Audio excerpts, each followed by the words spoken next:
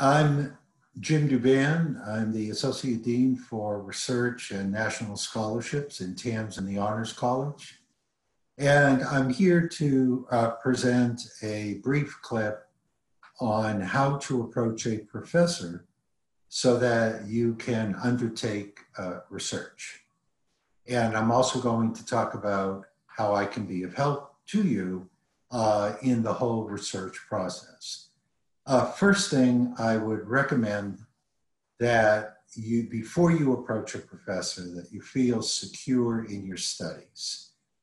If somebody is struggling with new college level requirements to which they're unaccustomed because of a previous high school education, you may want to take a semester to become anchored in your studies and in your examinations, and then approach a professor.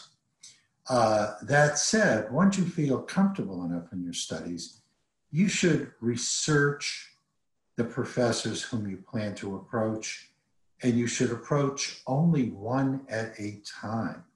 So if you wish to conduct research in chemistry, you should Google the Department of Chemistry, University of North Texas, and you can go to what's called a faculty profile.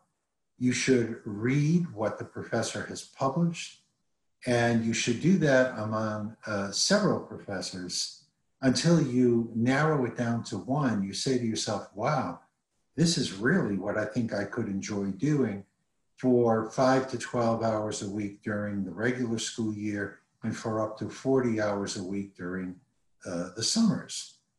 Once you have narrowed it down to one, you should send that professor an email, perhaps with your resume, an explanation of what you read by him or her, and why you feel that this would be a compatible placement for you, and you hope that that professor might interview you on a Zoom interview.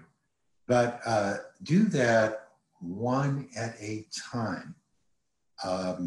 You don't want to put yourself in a situation where you've approached 3 professors and then 2 of them invite you. You don't want to disappoint anybody.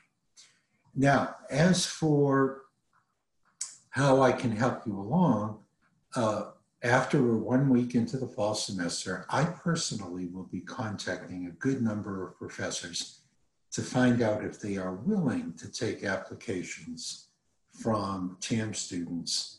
And we'll put together a posting where students will know what may be available through my own efforts. In addition to that, my office can help you because we sponsor the TAMS Summer Scholarship, which allows students to engage in a summer's worth of research. We pay for the course, and there's also a stipend. And finally, my office can help you because by the time you're entering your 2nd year of TAMS, we hope that you'll be competing for the Barry M. Goldwater Scholarship. And all of that scholarship depends in its entirety on the sophistication of research that you've done during the past year. And I will be there to guide you through the Goldwater Scholarship application process.